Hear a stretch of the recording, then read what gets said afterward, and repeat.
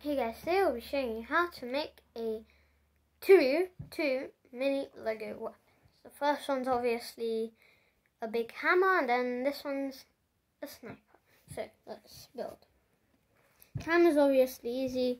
One of these long sticks, get this. Put one of these green tiles. Obviously you can do it in any colour you like. Down like this. Here we have the finished hammer. Looks quite cool. So now we're going to move on to the sniper. So here we need obviously this bit. Then one of these, some of these pieces I do not know. Then this clip,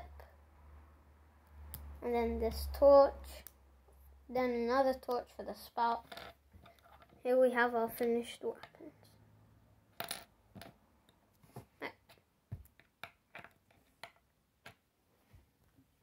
Just get a bit of time.